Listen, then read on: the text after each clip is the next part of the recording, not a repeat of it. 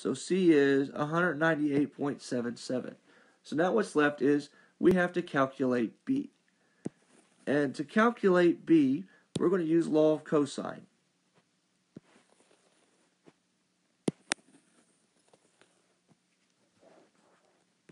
Alright, so now we're going to go ahead and calculate side B. So side B, we're going to use law of cosine. So really what law of cosine is, you're going to take the two sides that you know and the angle opposite of the side that you're looking for. In this case, we're looking for side B. So I can actually write my formula as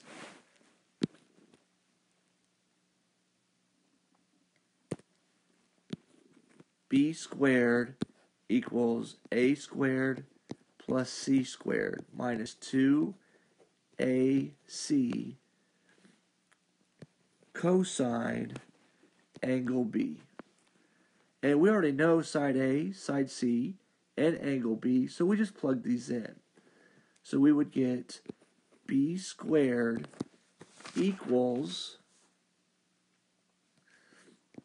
98.17 squared plus 198.77 squared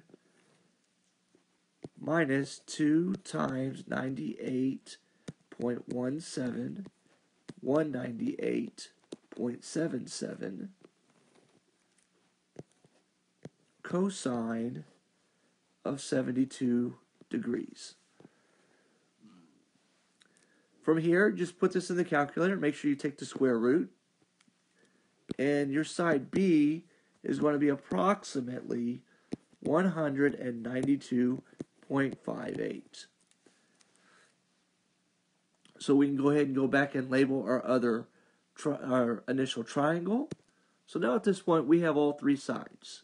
Side A is 98.17 inches. Side B is 192.58 inches.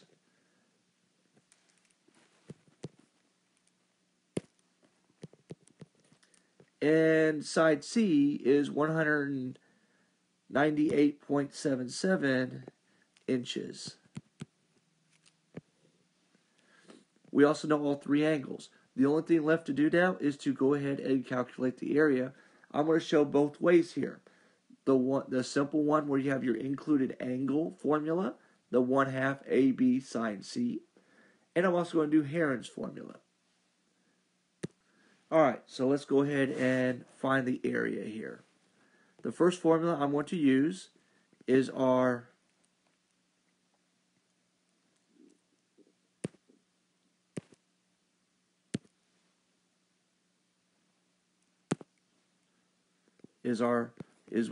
ooh, that's a bad color. Hold on. Alright, so the first formula I am going to use is going to be that our area K is 1/2 little a, little b, side A, side B, sine capital C. Now, what's important here